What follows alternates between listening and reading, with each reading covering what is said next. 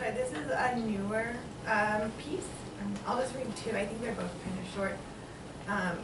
But this is an excerpt from something longer I'm working on. It's the beginning, so I don't think you need any context.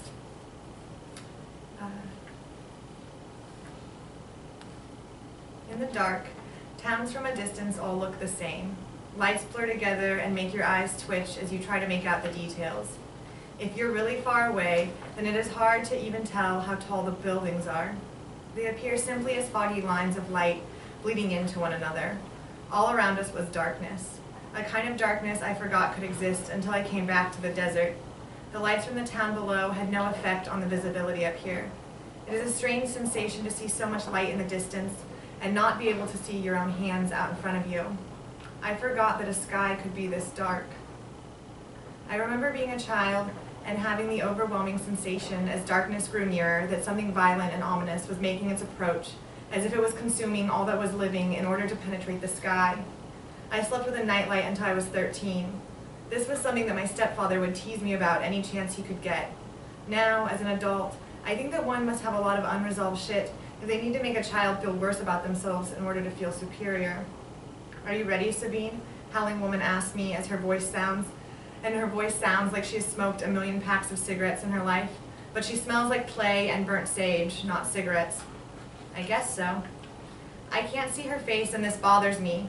When she told me she had this idea, that it was one of her specialties actually, I thought maybe she was fucking with me. In this darkness, I can't confirm whether she is serious or if I will one day make a great story for her to tell the salty dogs at the tavern as she sips whiskey. The air between us moves, and a clicking noise sparks light between us as she brings the flame of her Zippo to the large bundle of sage in front of her. I see only the flame and the sage at first, until my eyes adjust and I can make out her deep leathery jowls and the feathers hanging from her ears. Howling Woman wears a long, flowing white dress that looks like the kind of thing a recovering accountant might wear after a bad divorce. I don't know if she is divorced or not. When she talks about her past, it is always lovers and partners and good friends. I have never heard her say husband or boyfriend or old man, but the way she talks about her past sounds like it exists in sections marked by loves gone wrong. Maybe this is why I have entrusted a woman who performs as a Janis Joplin impersonator at the Double Eagle on weeknights with fixing my life. We share in common that our histories are marked by the men we no longer can love. "You can remove your clothes now," she says.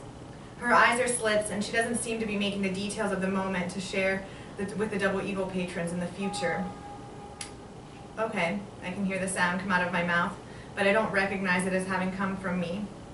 She turns away from me and begins lighting long pillar candles. The desert landscape is illuminated with each spark of the lighter.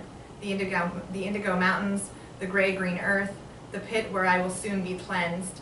I pull my hoodie over my head. The air meets my bare skin with a sharp bite, as if it has grown teeth in the night.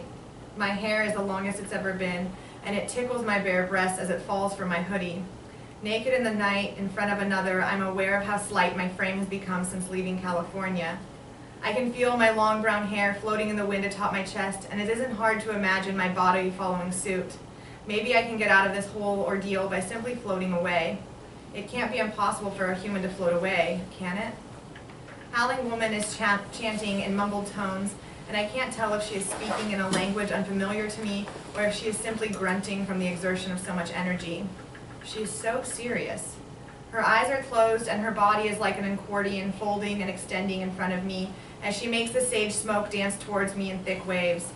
It is hard to imagine that this is the same woman that wears a yellowing terry cloth robe around the casita and plucks her chin hairs with the bathroom door wide open. I've spent most every night for the last 5 weeks drinking boxed wine with this woman and talking about the salty dogs from the Double Eagle and listening to her tell me stories of when she went to San Francisco and lived out of some lover's van. She tells me stories about dumpster diving and hustling, and she never seems to be ashamed or showing off. Just states it all as if she is reading from a history book. I haven't told her much, just enough to lead us here. I think she can tell that I am broken. Maybe she doesn't think she is fixing me, though. Maybe we both know that is impossible, not for either of us. "Are you ready?" she asks, looking right through me. "Why not?" I say, and I step down into the pit and stumble into her as the gravel slips beneath my feet. She smiles, and for a second, I think she is going to laugh and say the whole thing is a hoax, but instead she embraces me. Her body feels fleshy and young around me, and I'm aware of how my bones cut into her. She doesn't seem to notice my sharp edges. I wonder if she really can fix me.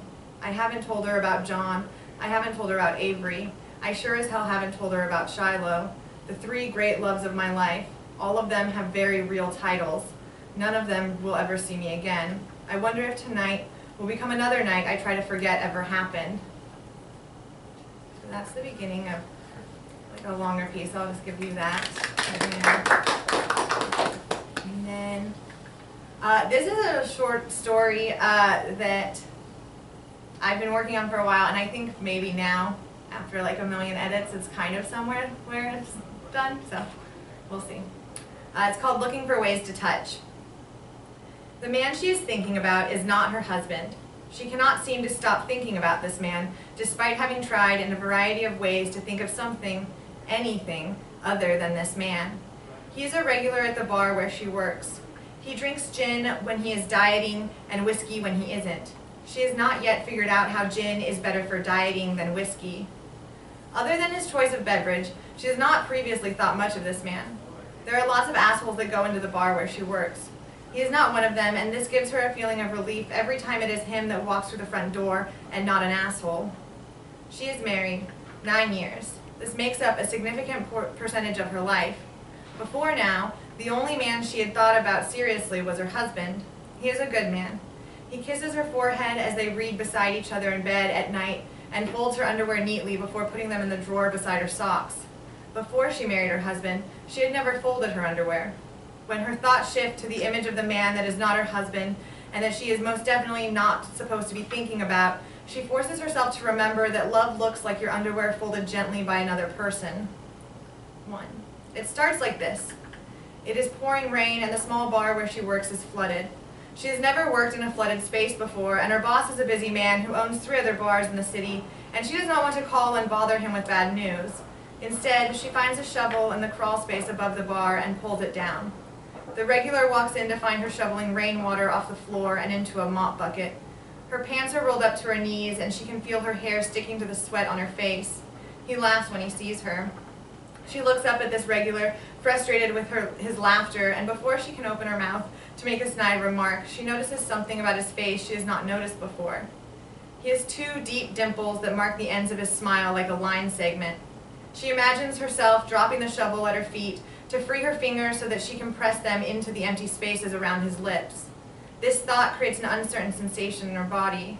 She feels warm and floaty, which is nice, but also she feels as if she is going to be sick. Both of these feelings are overshadowed by her desire to press her fingers into his face. 2. In front of her bathroom mirror the next morning, she finds herself examining the curves of her own face. She does not know if after nearly a decade of marriage, her husband finds these dips and curves appealing. She tries to imagine what her face must look like to the regular from the bar. She does not think she is bad looking. Her lips are round and soft, her nose is large, beak-like, but she imagines the regular would like this quality of her face. Her eyes are wide and brown, and she imagines that they must sparkle the amber color of whiskey when the light hits them just right. She pulls out an old mascara tube from her dusty makeup bag to paint her lashes. If their eyes lock from across the bar, he might find himself transfixed with her dark lashes. The weight of them might be enough to propel his hand toward her face. Sometimes he watches her while she works. She wonders if he has ever thought about what it would feel like if she were to cup his face in her own hands. 3. At the Christmas party, he is holding a whiskey neat when she trips into him. He isn't drinking gin, which must mean that he isn't dieting, which must also mean that he is practicing less self-control than usual. He is a respectable sort of guy, and she finds it hard to imagine that he would do the things she wants him to do to her, seeing as she is married and all. But maybe now that he is presumably in a stage of less restraint, he might be willing to at least consider doing these types of things to her. When she trips, an intentional trip of course, his chest is the place where she allows her hands to land. She can feel his heart beating through the fabric of his shirt. She can feel her own heart begin to race in her chest. The blood pumping through her body feels heavy in her veins, and the weight of it flushes her groin and chest and cheeks. She wants to know what his chest feels like without fabric covering it. She wants to slip her fingers between the skin and underwear to feel for wetness. She wishes he would do this for her. He doesn't. She knows without reaching what her body has done. 4. When he is sitting at the bar and it is slow, she finds herself leaning towards him to talk. She learns that his mother died of cancer just last year. He was married once. He was destined to be a basketball star until his knees blew out and he had to have semi-regular restorative surgeries in order just to walk. She tells him she has never seen the ocean and that one day she would like to. She tells him about the time she wrecked her car and killed someone as a teenager. Their conversations are interrupted by waves of customers. He whispers jokes about the tourist when she bends over to dry the glasses in front of where he sits. On the rare days he doesn't come into the bar, she catalogs the customers that swim in and out. The woman with the Pomeranian between her breasts, the principal with the wedding band who met a dominatrix and left on a leash, the teenager who tried to show a library card in place of an ID. She is collecting stories in order to have a reason to talk to him. She should be telling her husband these stories, but she imagines that he has heard enough of these stories to last a lifetime. 5. One day, when it is raining, the regular is the only customer at the bar all day. He sits across from her for most of her shift, and they tell each other stories that they have collected. When he gets up to leave, she feels her heart get heavy. Her muscles preemptively begin to weaken at his inevitable departure. She realizes suddenly that she does not want to be alone. She wants him to reach across the bar and touch her hand. She wants him to put his chapped lips on her cheek so she can feel his whiskey-warm breath. He doesn't do this. He does write something down in the corner of his receipt paper before tearing it off and handing it to her. It is small, the smallest sheet of paper to have ever held a piece of information, she thinks. She can hardly make out the 7 numbers that he has written down. At home, while her husband is doing dishes, and later when he is taking a shower, she pulls out the small sheet of paper and rubs her fingers across it. There is a sinking feeling in every part of her body, and she can feel the embodiment of emptiness hollow her out. She thinks that maybe joining her husband in the shower might make her feel full again. She does not join him. She is afraid that the feeling of loneliness will still be there even as her husband shampoos her hair. She encloses her fingers around the small sheet of paper as if it is an infant's hand, soft, delicate, warm, full of hope. 5. The next week, the regular sits watching her as she takes off her apron at the end of her shift. She is supposed to be going somewhere after work. She cannot remember where. She vaguely recalls that it is somewhat important.